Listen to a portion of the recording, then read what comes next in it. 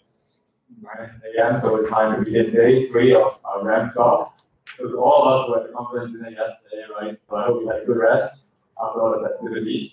And also for everyone who weren't there, unfortunately, hope you had a good rest as well. So we're going to begin this morning's plenary speech, and afterwards we will make our morning announcements as usual. But let's begin with the speech first, and to do that, let me invite Professor Louise Cummings from the Department of English, who will introduce our plenary speaker this morning. Professor Louise.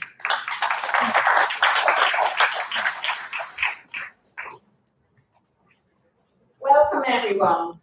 I am delighted to be able to introduce the third plenary speaker of this RaAM conference.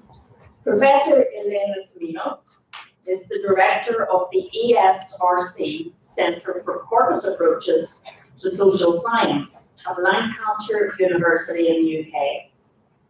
She is also the head of Linguistics and the English Language Department at Lancaster. Professor Semino was educated at the University of Genoa before moving to the UK, where she completed her MA and PhD at the University of Lancaster. Her research interests are very wide-ranging and include issues in stylistics, metaphor theory and analysis, the medical humanities, and health communication. Professor Semino's work in metaphor theory and analysis examines metaphor in literary texts and a range of non-literary text types, including political speeches, newspaper language, scientific communication, and health communication. Professor Semino has led an interdisciplinary team that worked on the ESRC-funded study, Metaphor in End-of-Life Care. Her expertise in metaphor and related areas is evidenced by the publication of over 80 peer-reviewed international publications. Recently, she co-edited the Routledge Handbook of Metaphor and Language with Sophia Denman of University College London. With this wealth of research expertise, we are truly honoured to have her address us today on the real-world applications of metaphor theory to the context of healthcare. I ask you to extend a warm welcome to Professor Semino for her talk, Applying Metaphor in Healthcare.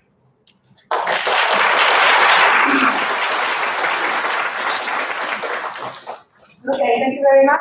Thank you for being here. Good morning after the microphone. How does my voice sound at the back? Or even at the front? Okay, not too loud. So the danger with me is that I'm bursting the eardrums. Okay, so when I was invited to give this talk, I was encouraged to talk about applications of metaphor research. And so I'll be dealing primarily with that aim there in RaAM. But I will be introducing different research projects that aim at then practical applications. More specifically, I'll give you just a tiny little background on metaphor illness, and then I'll talk about 3 different areas of work. And I'm going to do it in order of recency. So I'll start with the most recent project that still has potential for application that hasn't been applied yet, on metaphors for voice theory in people with schizophrenia. And then I will end with a project that has been on for a long time that has already had some kind of application on metaphors for cancer. And in between, I'll talk about a different project on multimodal metaphors for chronic pain. And of course, you'll realize that I'm the third plenary speaker in a row to talk about metaphors for pain. We didn't plan this, so that's how I came about it. And of course, as you can imagine, I will have quotations from people who are affected by all 3 conditions. So you need to be warned that that is going to be the case. And then, as I was thinking about this talk, I also reflected on the things I've learned in the process of trying to apply the findings of research metaphor. So those lessons I learned will pop up as I go along. most of them will be about metaphor specifically, and some of them will be about trying to apply the findings of research more generally. So here we go. I actually had a slide on my definition of metaphor in here, just to cover all bases, but I decided to delete it. You guys don't need it. But if anybody wants to ask specifically about metaphor identification, I'm very happy to answer those questions later. So, as you all know, illness is one of the experiences that we often talk about metaphorically. And that is because the illness is sensitive, it's subjective, it's sometimes associated with stigma and shame. So it's the kind of thing that, in terms of conceptual medical theory, turns out to target the main. And if I had to generalize, there are two main lines of work on metaphor and illness. One line is looking at what kinds of metaphors people use to talk about and potentially think about, conceptualize different kinds of experiences related to illness. So, for example, if we take pain, Lancaster looked at metaphors for the experience of pain in grief. And then there are some lines of research that are, in a sense, applied right from the beginning. So, for example, Gallagher and others produced a book of metaphors for people who suffer from chronic pain. And that book of metaphors was aimed at helping people reconceptualize their pain experiences in such a way that they would cope better and they would be less likely to catastrophize. In other words, end up in a vicious circle where you experience pain, that pain is the fear of pain, and the fear of pain makes pain more likely. And I'll be touching a little bit on similar aspects of my work as well. Okay, so the first project I'm going to tell you about, and the one that I've been engaged with more recently, is to do with methods for voice hearing in schizophrenia. So I have one slide where I'm going to give you all the background you need about voice hearing, because I can't get it from rapid, but it's just a little bit dense in the slide. So first of all, a sizable minority of the population hear voices that other people cannot hear. And the technical terms for that is auditory verbal hallucinations. However, hearing voices that other people cannot hear isn't necessarily linked to having a mental illness. In some cases, it's a profession. If you're a medium, that's what you do. Or in some religious traditions, that is very kind of bad. However, persistent hallucinatory experiences with voices are one of the criteria for diagnosis of schizophrenia, and indeed, the majority of people who have schizophrenia diagnosis hear voices that other people cannot hear. The crucial thing about voice hearing, as I've already suggested, is not so much whether you hear voices that other people cannot hear or not, it's how you experience those voices, and in particular, if those voices are distressing. And in turn, distress is linked to a variety of factors, including particularly your perception of whether or not you can control the voices, and your perception of the power relationship with those voices. This is the kind of thing that clinical psychologists look at. Typically, in order to assess distress and its determinants, voice hearers are asked directly whether or not they feel they can control the voices, whether they perceive the voices as powerful or not. So there are explicit questions in clinical interviews about this. And what I've been working on with some colleagues in the moment is exploring what linguistic analysis, and particularly metaphor analysis, can offer as an alternative way of looking at how people experience their voices, and in turn, whether and how those voices might be distressed. So here's the colleague, Sophia Legrin, who's already been mentioned. She's the lead on this project at University College London, and there are two collaborators, Filippo Varese, who's a clinical psychologist in Manchester, and Agnes Massida, who's at London International College. So what did we do? Filippo had collected 10 interviews with voice hearers who had a clinical diagnosis of schizophrenia. And during those interviews, some of the questions that are asked are aimed at assessing perceptions of control and the degree and mode of distress. So those interviews included those questions. That kind of questionnaire is known as SARA. The interviews were transcribed and they were anonymized. We then came along as linguists and started working with Filippo, and we analysed, with funding from the University College London, reports of interactions with voices in those interviews. Because as you see, one of the things that people do in those interviews, they talk about and report their interactions with the voices in their heads. We looked at a bunch of things, but also today we're talking about metaphors. We wanted to see how the findings of our analysis related to the SIRAC scores, in other words, the assessment that the clinical psychologists did of control and distress. And so for that purpose, the bits of the interviews that related to those that asked questions specifically about these things were removed. So we didn't know the answers to those questions. We just analyzed reports of interaction.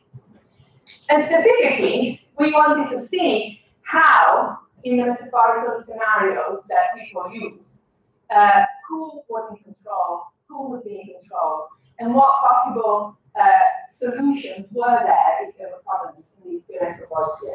And a crucial concept for us, which also applies to work on methods for cancer later on, is empowerment and disempowerment in a metaphorical scenario. And our definition of empowerment is to do with the degree of agency that somebody has within the metaphorical scenario, where the agency is welcomed by the person. So this project also taught me a lesson that I, in a sense, already implicitly had worked out in previous projects. So when you want to collaborate across disciplines, you often have to start, and actually I'd like to start, with questions about language or about metaphor use that the people in the other discipline have. And so sometimes the question I ask when I'm trying to set up collaboration is, I'm a linguist, in an ideal world, what kind of question would you like a linguist to ask? And then sometimes the question is something you can answer, sometimes not. But it is an important aspect of collaborating across disciplines some of the time to start from questions that are outside of you.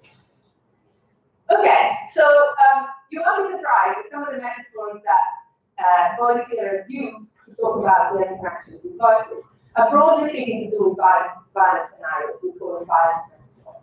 And they're kind of loosely related to what Lincoln and Johnson call acting before. So to give a couple of examples, so P is the participant there, and the numbers distinguish different participants. So one person says, I feel like lying down because I get tired of fighting him is one of the voices. But if I try to fight through it, he shouts really loud. So you've got that fighting as a metaphor for the interactions with the voices. Now, what we found is that the people who use more violence metaphors, and especially if they use them frequently and creatively, tend to be the ones who are more distressed. We've only got 10 people so far, so we can't make a very strong claim. But there seems to be a correlation between those metaphors and distress. And I want to show you one particularly distressed participant, P6. Just to give you a flavor of how P6 talks about the voices, here's the extract. I've lived in the bathroom for years, and what had happened is just say, it's gone midnight, and it's the start of a new day, but to me, it don't make any difference, because one day just rolls into another. So all of a sudden, it could be any time after midnight, it could be 1 minute past midnight, a brand new day, and all of a sudden, the voices will say, you was this last. So this person is very much hampered in his ability to live the life that he wants to live for the voices. Now, P6's violence metaphors for the interactions with voices are frequent, they're often extended and creative, and they tend to involve extreme aggression. So when this is the voice speaking to him, when that nurse leaves, you're going to get hammered. And then just imagine he's talking to the interviewer. There's a gang of men out there waiting to battle you, a gang of men waiting to battle you. Now, you do everything you can to stay here, because you know what is waiting for you out there, and that's what he's like. And he also presents himself in these metaphorical scenarios as unable to fight back. It's like trying to fight with one hand tied behind your back. I mean, it's like if me and you had a fight in this room now, and you had one arm tied behind your back, and I had both arms free, it wouldn't be a fair fight, and that's what this is like. So these are P6's violence metaphors. I'll just show you another example of the kinds of metaphors that P6 uses. Actually, I had examples for one more moment. Okay, one of the conventional ways in which voices are talked about is in terms of coming and going. right? So the kind of head of the person is a container or boundary region, and the voices come and go. And this is very conventionalized.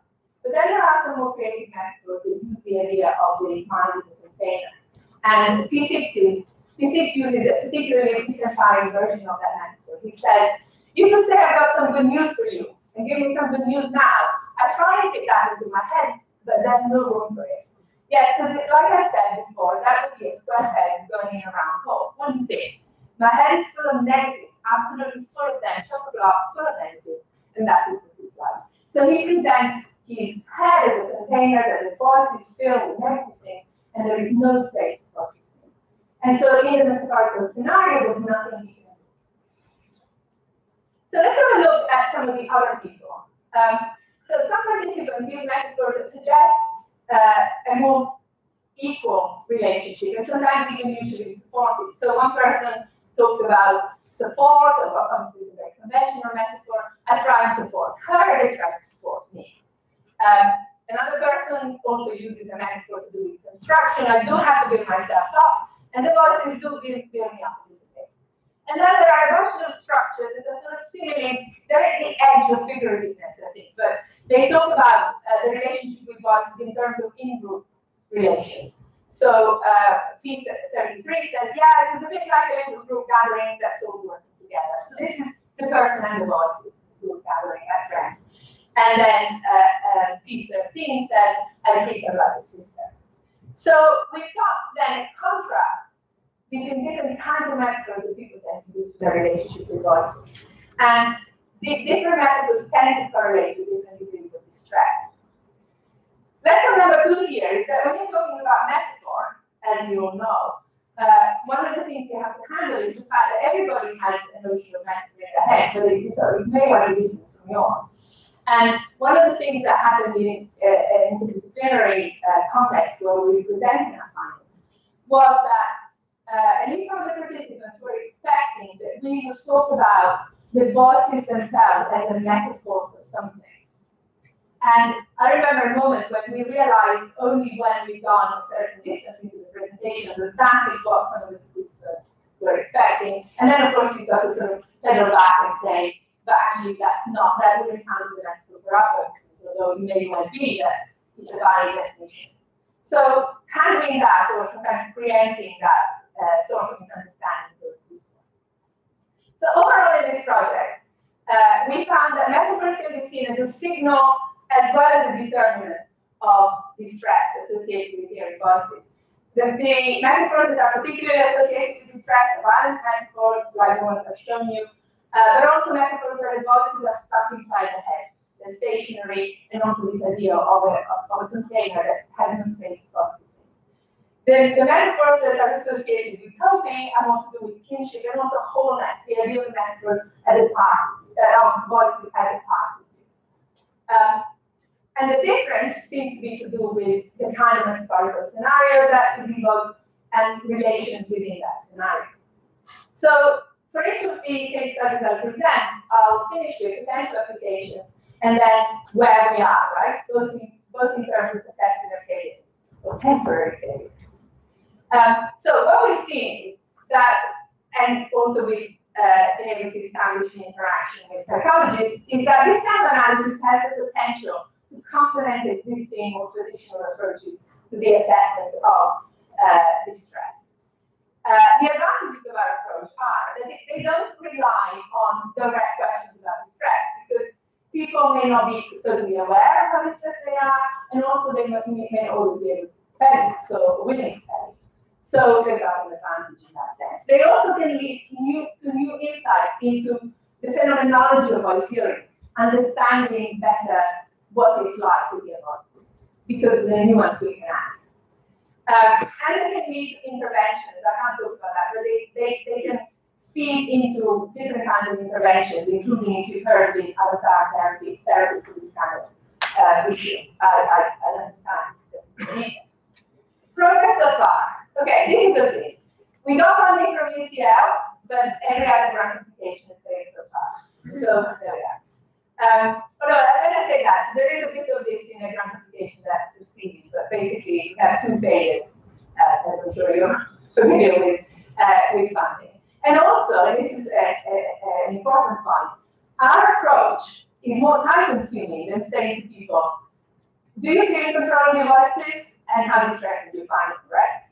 People answer those questions very, very rapidly. We take a long time to do the analysis. So we need to show that there's value added in doing our kind of time-consuming analysis. Otherwise, people will say, yeah, fair enough, but we can do that 5 minutes. So that's those are the difficulties. Positive developments, we had very positive feedback from people in different areas, including clinical psychologists.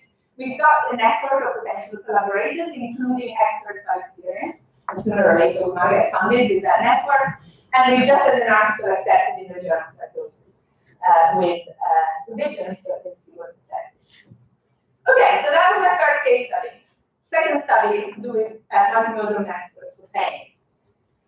So I'm going to start, although you probably don't need it. So pain is a basic and fundamental human experience. And when it works well, it is essential to survival. There's a genetic condition where people don't feel pain, and it's a catastrophic condition. In the literature, there's a basic distinction between nociceptive pain, which is pain that results from damage to bodily tissues, like when you burn the skin, and in opposition to that, neuropathic pain is pain that's caused by problems in the nervous system, and many migraines, etc. The pain doesn't result from physical damage, but you still experience the pain. Neuropathic pain in particular is a challenge for communication. It's hard to describe, and also people have the problem that we look physically fine when we're in certain types of pain. And this is just one example of a participant in a project saying, to make family and friends understand is even harder when you look physically fine. I found it extremely hard to make doctors understand the extent of my pain. English and other languages too have very few words that have basic meanings to do with pain, and they're very indistinct. Pain in its various forms, hurt, ache, and sore. And so even in the medical literature, it is well known that pain is very often described metaphorically, and people have worked on it, including Zoltan and others. And these are some of the metaphors that are conventionally used to talk about pain, causes of physical damage, temperature, etc. These are all things that are familiar. So I've been working with a bunch of people. These are the 3 main collaborators. Deborah Hansen, who's an artist, Joanna Zagrzewska, who's a pain clinician, and Amanda Williams, who's a psychologist. And the collaboration started because of 2 projects that were done in specialist pain clinics in London, where Deborah, the artist, worked with chronic pain sufferers to create photographic images that express the pain of each individual. And you'll see some in a moment. It was a process of co-creation. And these are some of the examples. We could spend a lot of time analyzing these, but they're mostly visual metaphors. And they tend to be accompanied, when they're exhibited or published in books, by verbal descriptions of what the picture tries to convey. Okay, so after 2 projects, Deborah ended up with about 70 images. And they were printed on cards, right? So we refer to them as pain cards. Oh yeah, lesson number 3. Well, this is quite interesting. In the early days of my collaboration with Deborah, the artist, we were talking, and I said, these are really interesting because they're all visual metaphors. And she said to me, Elena, they're not metaphors, they're true. And I said, but Deborah, when I call something a metaphor, I think it's really important. I'm not dismissing it. So I had to learn that in some contexts, calling something a metaphor may be perceived to be a dismissal of what is. So again, it's to do with an awareness of how the terms we use might be perceived by other people. So having got these pain cards, a new project also funded by UCL tried to investigate whether those cards could be useful in clinical settings. And so a study was set up whether these cards were made available in the waiting room of a specialist pain clinic. And people were told that if they wanted to, while they were waiting for their appointments, they could select a bunch of those cards and take them into consultation. And then the interactions, the consultations were video recorded, and we wanted to find out what difference, if any, do the pain cards make. So 17 consultations with those images, and what we did, at least what we've done so far, is isolated the bits of those consultations where the cards are actively being used. and compared those bits of interactions with everything else in those consultations.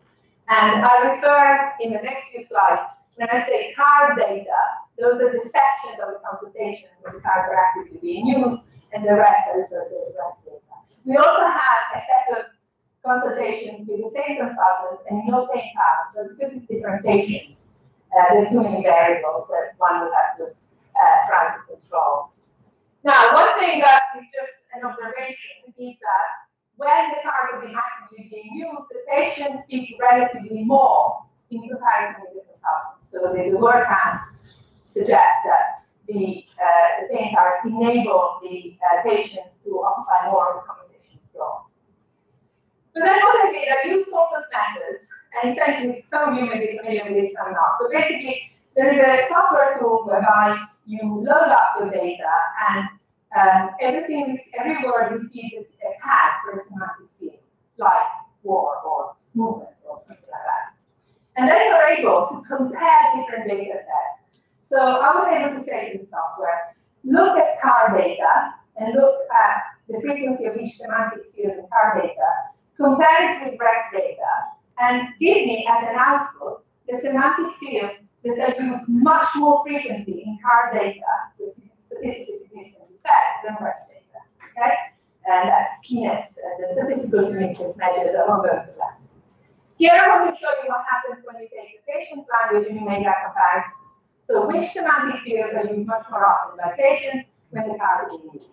Some of the stuff is trivial. So the software picks up the fact that the cards are mentioned. And so arts and crafts is a semantic domain that comes up as frequent, but that's not very interesting. I'll show you interesting ones. So these are all overused semantic domains in patients when they talk about the cards, as opposed to the rest of the time. There's a whole bunch of semantic fields that are, if you have source domains for metaphors for base sensations. Temperature, electricity, and equipment, those are actual words, examples. In bold is the semantic field labels. Constraint, violent, and angry. And then there's more references to body parts. So in essence, what happens around the cards is that there are more metaphorical descriptions of base sensations. In addition, these semantic fields are also overused. Thought belief with words such as feel, and degree maximizers with words such as literally, which of course often introduces metaphorical description, most completely, etc. So let's have a look at feel. This is a awareness of feel, part of from the patients, and I'll show you that they tend to do three things with feel. One is describe the pain itself. The pain is so severe, I feel as if I'm on fire. One is to talk about what, including in clinical settings, is referred to as the impact of the pain on the person's life. I feel that there are some things I'm not able to do anymore. And another is to do, again, often metaphorically references to emotional states. I feel lost. I don't know what to do. So then, with this method, we can go a bit deeper and look more qualitatively at the kinds of things that people reveal when they're talking about the cards. And I'll just give you one example. Oh yeah, I should also say, I have sometimes been told, oh, but that's a simile. And I have to explain, actually, for some purposes, I don't make that distinction. But people say, oh my God, you're an expert in metaphor, and you can't distinguish between metaphor and simile. And I put them all together. So that's something that's not left as well. And you immediately lose your creativity. Right, so an example of what happens around the cards in terms of revealing emotional states. So this is one of the cards, and then if you can see, but basically you can see that there's this chair and this rug, and there's a little dog here, right? So this was done by somebody else. One person took that card into the consultation and then explained it like this. And here I just give you what the patient says. The clinician intervenes and supports him. This is when I'm completely like a rag doll. So she takes an image and then she turns it into a verbal simile, right? And then explains how she's like a rag doll. When I'm so exhausted, I can't walk, and I just want to go, oh, it's mine, I've had enough days. When you go, oh God, what's the point of doing this stuff? Now, the references to suicidal ideation in this data are all around the cards. And this is interesting, right? That somehow the patient is using the card not to say what pain feels like in this case, but how the pain makes her feel. And then that's one bit of emotional disclosure that's quite major. And the other one is to do with social relations. And I hate doing this, but I'm permanently making up excuses for not going places. I don't want to say I'm in pain because it's like, oh God, change the record. I hear myself saying it, so I'm constantly going and I'm making up all these stories like, oh, I forgot somebody's calling, or I've got to do this, and it's all lies. I mean, I've got such lovely friends, but I'd like to do all the time. So here the person reveals something else about there is a consequence of pain, which is that she lies to her friends when they want to go out because she doesn't want to do things as an excuse, and she feels bad about it. So we saw the overuse of feel, and here we can see how the card is sometimes used for emotional disclosure of different things. So I've shown you what the visual images were asking to do. They seem to help patients patients use them to speak more. They are used for metaphorical descriptions of body to pain sensations for emotional disclosure. There are plenty of applications, right? Especially because of this greater involvement of patients in news, and also the ability to articulate both the physical and emotional aspects of the pain experience.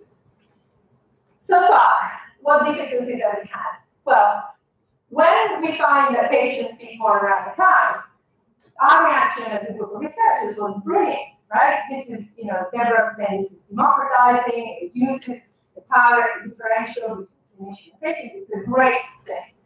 But some clinicians will say, I don't want patients to offer on about this stuff. I just want to answer my questions and I can diagnose them. So the interpretation of that finding is dependent on which perspective you take.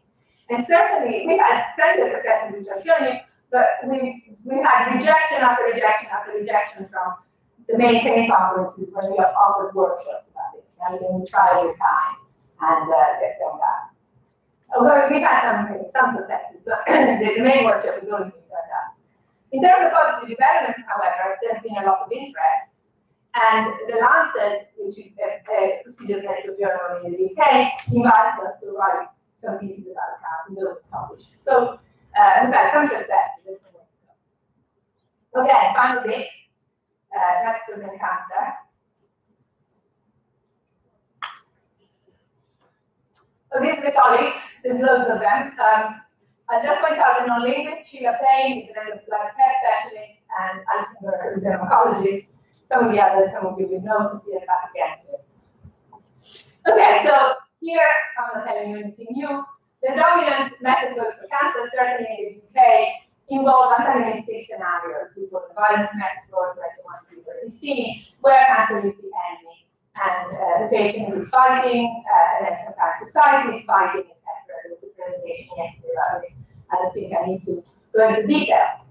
And of course, there is a substantial literature that thinks critically about these kinds of metaphors, and notably started arguably by Susan Sontag's book, Illness as a Metaphor, where she made a very strong critique of military metaphors. And since then, there have been many criticisms of this metaphor. There was a paper on this yesterday that showed how there are articles in newspapers that criticize this metaphor.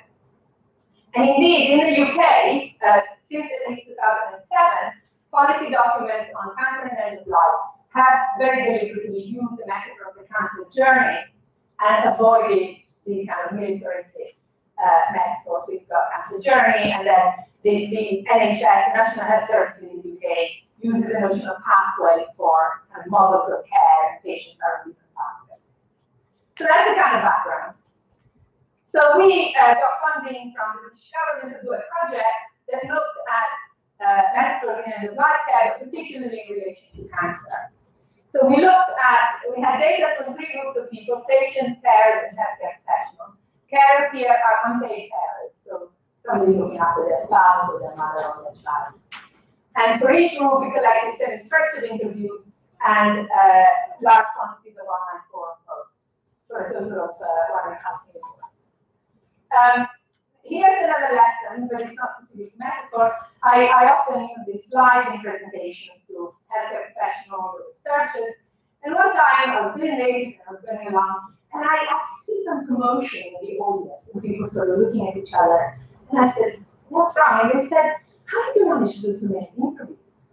And I said, no, I'm a linguist, those are words.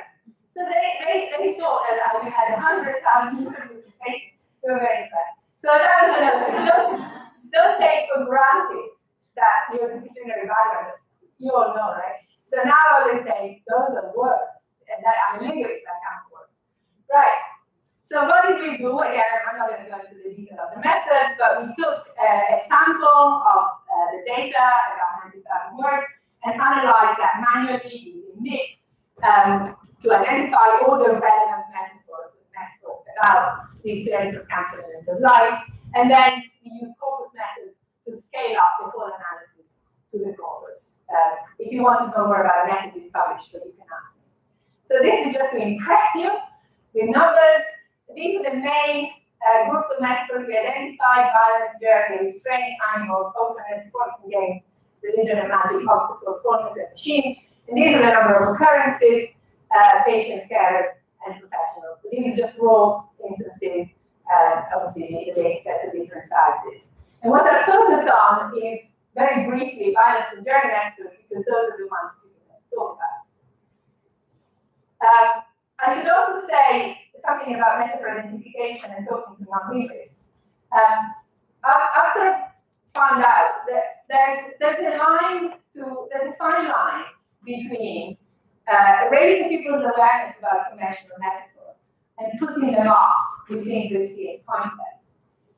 So one example is, I remember talking to healthcare professionals, and she would say, "Oh, we don't use war metaphors anymore because we're aware of it pretty much. We don't use them."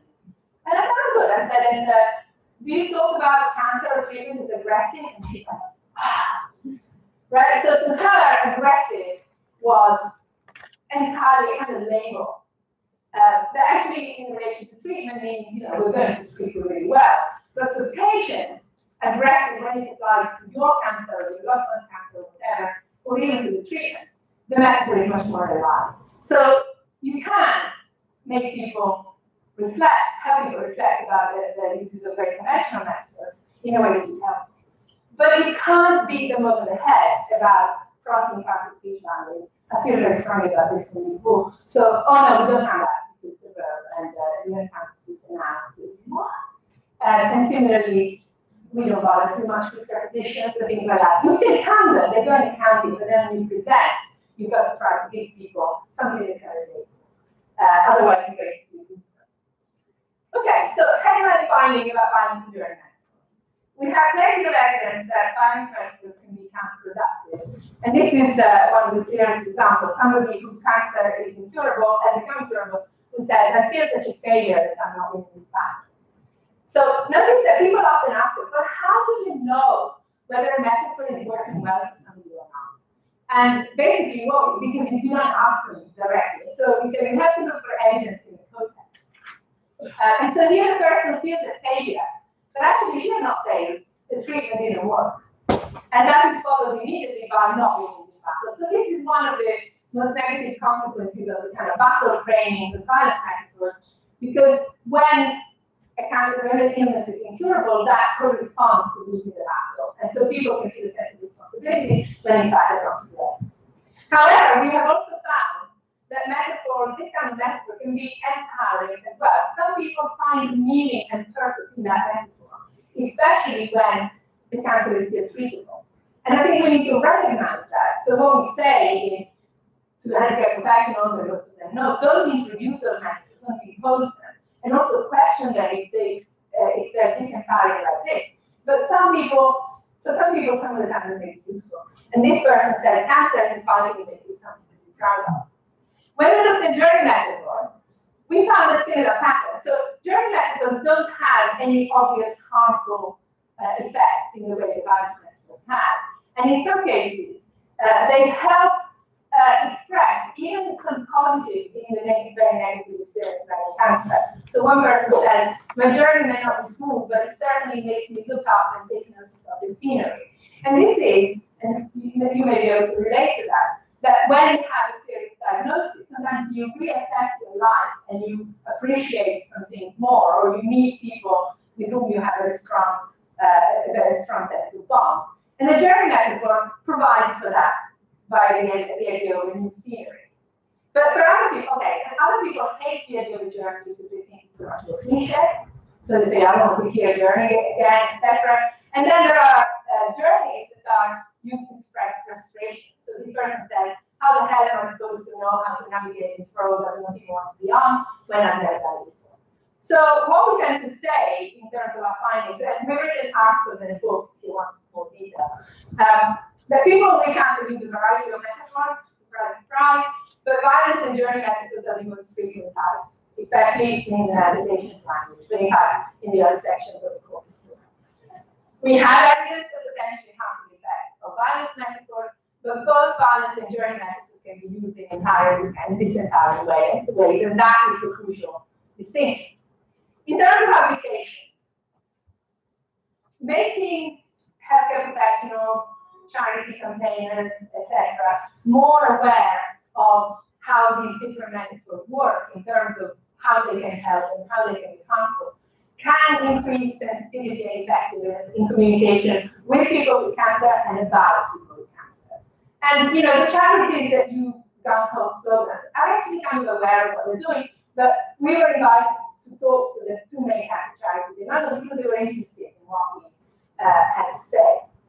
Also, a greater awareness of variation in the use of metaphor can help people switch away from a distinction between this is always good and this is always bad, and having a kind of more nuanced approach to the metaphors they use and the metaphors they hear. However, and this is another lesson, people tend to have a prescriptivist approach to language. So people are looking to us to say, tell us what to do, right? What is good and what is bad. And this came about, particularly in a session, how many people done? Okay. We worked with a group of people from the local community in Northwest England throughout the project, who worked as kind of consultants for people doing research in relation to cancer. They were not researchers. They had big experience of caring for someone with cancer, or having cancer, but they understood what research was. And it was very useful and refreshing to talk to them at regular points because they gave us a perspective that we wouldn't get from academics. And so one day, we were presenting, to begin with, they mostly gave us sort of ideas, and then we started presenting our findings to them. And one of the people in that group said, okay, so you've done all this work, are you going to come up with a list of good metaphors and a list of bad metaphors so we know what to do, okay? And so I said, and I heard myself say, wow, it's more complicated than that. And because there's empowerment and disempowerment, and metaphors can be used in different ways, whatever, which was true to the findings of the research. But when I went home, I thought, that was really a kind of, you know, when as an academic, your best answer is more complicated than you think. Even though it's true, it's a very unsatisfactory answer. At the same time, we could not take that prescriptive approach because that would also have been, that would have contradicted what we found.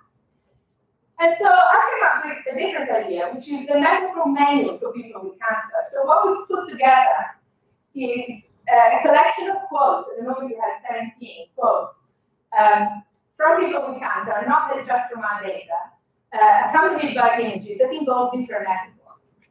And the idea is, so the metaphor of the restaurant, the menu, is you want to emphasize choice. In other words, when you have a menu, hopefully everybody will like at least one dish, not everybody will like the same dishes, etc.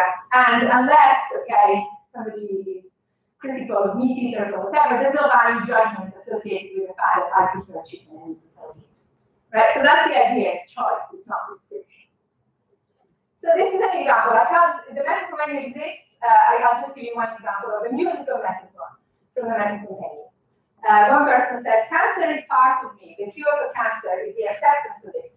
To heal is to meet the road cells within and convince them to sing in tune with the rest of the body.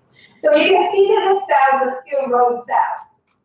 But the goal is reestablishing musical harmony rather than fighting and eliminating the component.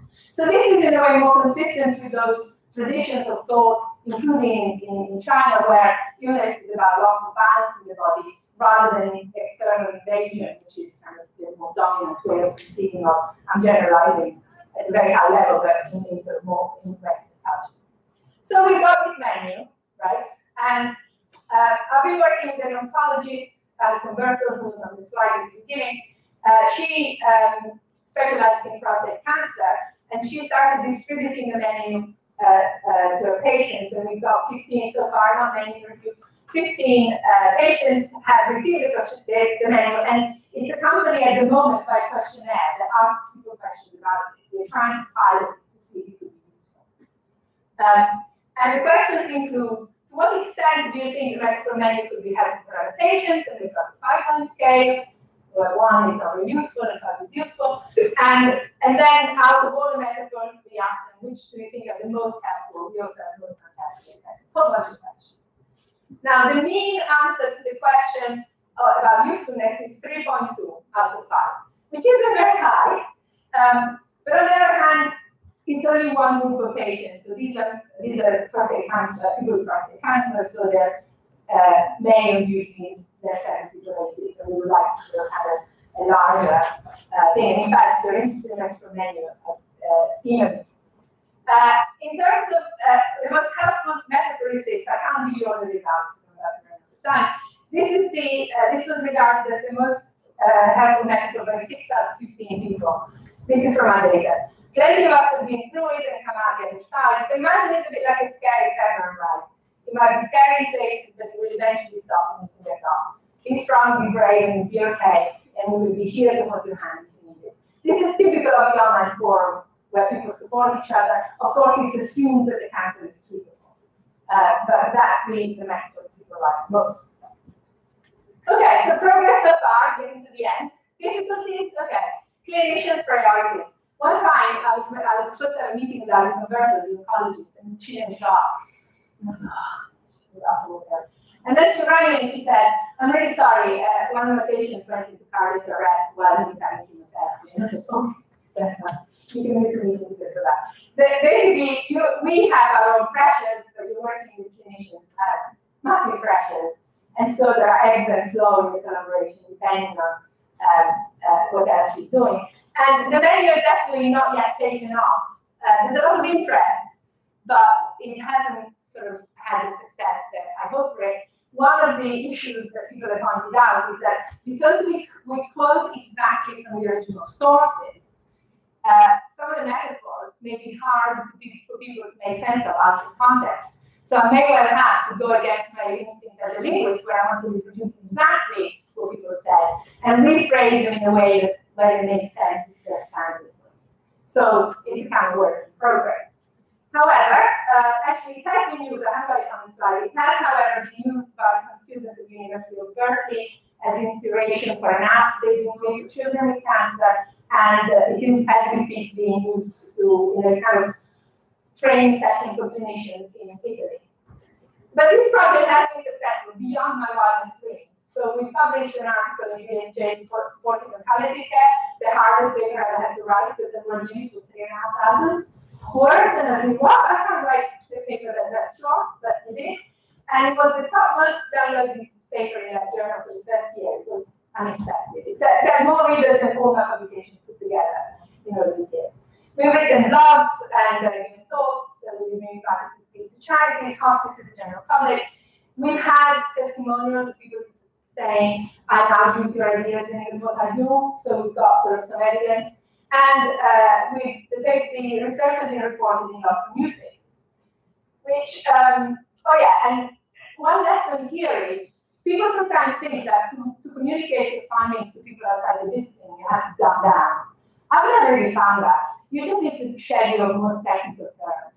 But basically, people get it. In fact, the people we speak to about this research are often better at quantitative methods than I am. So it's just a matter of shedding some of the stuff that really you don't necessarily need, but I've never felt that we have to come down very much at all. But I'll give you lesson 9, I'm nearly there, which is to do with the media, right? Now, I have to say, I never thought that my research would ever end up in the media. And one day, the family body was doing a press release about the research, and they said to them, we're doing a press release on Monday morning, will you be available on the phone to take calls from the press? And I said, I'm not going to get calls from the press. So I went to my office a bit late, and by that point, I'd already missed 2 national newspapers. There is huge interest in this stuff. But the problem is, then somebody writes the headlines. And I'll give you just 3 examples. So the Independent reported that research that Monday line is backing cancer network to make sure communications work. That is not what we said. The Mail Online, this is more subtle. This is, we analyze humor in the data as well. Laughter released the best medicine for cancer patients, sufferers mock Mr. C, get with their illness, and create a sense of community. Review study of 1.5 million forum posts. No, it's 1.5 million words. No. This is what the hell is that? And then, I had an interview on the phone with journalists from the New York Times, and I said that the healthcare professionals in our data use violence metaphors less than patients, right? So the doctors in our data use violence metaphors less than patients. So they, she wrote the blog, and the title was, "Fighting words are rarer amongst British doctors." So then, somebody who had a lot of followers tweeted, "Study at Lancaster University finds that UK doctors use violence metaphors less than US doctors." And the thing is, we didn't look at US doctors. So then I did a study with an American colleague. We sort of did the research in retrospect, speaking with the newspaper editor, and we didn't find evidence that the US doctors use them. So basically, that is that. Final lesson number 10, the personal side. So when you do research on these things, or most of this stuff was took me by surprise, basically. I was kind of naive when I started doing this stuff. So first of all, you need to think about your own distress. I hope this is going to be distressing for you guys, and that of your collaborators. And I was always kind of running backwards, provide support for people who spend the whole day analyzing and then like a data set or a cancer data set. So you've got to look after yourself, you've got to look after your colleagues. And in fact, my own motivation for looking at cancer methods is personal anyway. But also, you get different kinds of responses from people. And I haven't got the quotes here deliberately, but I'll just give you 2 examples. I gave a public lecture in Lancaster where I live, and then at the end, I had questions such as, my father has cancer, and incurable cancer, and my mother doesn't want to talk about it, what should I do? This is not your normal Q&A, right? But you can't say, sorry, I'm doing this, so I can't say anything. So basically, you get a different kind of reaction, and then you be ready for it. The other thing that I get on a very regular basis is that people find out about the extra menu, and they send me stuff for the menu, which could be their own diaries, but sometimes it is poems written by a dead family member, and they say, look, this experience has been totally meaningless for us, and so I want you to use extracts from my daughter's poems in your menu. Will you do that? And those emails are very hard to respond to. So you can't separate. It's very difficult to set up finish actually. You can't separate the academic from the personal. And I was saying at dinner last night that I spend my day writing very short emails back to people I've been head of departments for 6 years. I write emails that say one word, yes, or go ahead, or whatever. But when I get emails like that, I have to make time and space to say, what do I say to this person? When in most cases, I can't use those metaphors in the menu for different reasons, but I also cannot say that. So the personal side of all of this becomes entangled with the professional side. And there's nothing much I want to do about that. But I like a more positive note. First of all, our data, especially on cancer, but for everything else, gives in a sense it's distressing, but in other senses, it gives you a sense of people's resilience in the face of adversity. And also, you see how, for example, when people interact online, how much they support and encourage each other. So it's heartening as well as distressing. And one of the lines of research that we've done is looked at cancer jokes on the online forum dedicated to cancer. And Sophia Lemming has written 2 papers in the Journal of Romantics on this, and she and I have a chapter in an edited collection by the campaign. This is just one example of the running jokes. There's a running joke on one of the threads on the online forum, which is actually dedicated to cancer humor. But one of the running jokes is to do with playing a cancer card. So using cancer as an excuse to get preferential treatment or to get out of things you don't want to do. And this is one example. What's funny is someone just rang and asked me to do some stuff from his meeting today, and it ran, and I said, I was so tired to do it tonight. Can the card use that for today now? When actually what I wanted to do was write this. So you get all sorts of things from the day and the kind of humanity of people comes through, including via humor. But the final thing is the positive thing. So I have to say, when I joined RaAM a long time ago, and I reflected on the name of the Association of Researching and Applying Metaphor. At the time, I'd done my PhD on poetry, which is, of course, a very worthwhile endeavor. But I was thinking, yeah, I research metaphor, but I can't think that I would ever apply it. Who would be interested? And actually, I was wrong. People get it. People do get it. People can see it in practice. And so if we're able to communicate with them what things matter to them, it is actually not that hard to apply. Okay, thank you.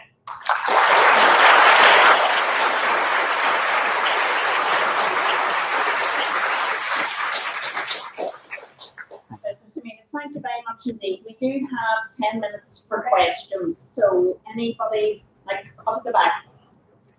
That was actually an ideal talk for this conference. It's a perfect example of research and applying metaphor. Thank you very much. Absolutely awesome. I'm reminded of a cartoon that's famous of a patient talking to the doctor in the doctor's office. And it's a big knife sticking out of the back of the patient.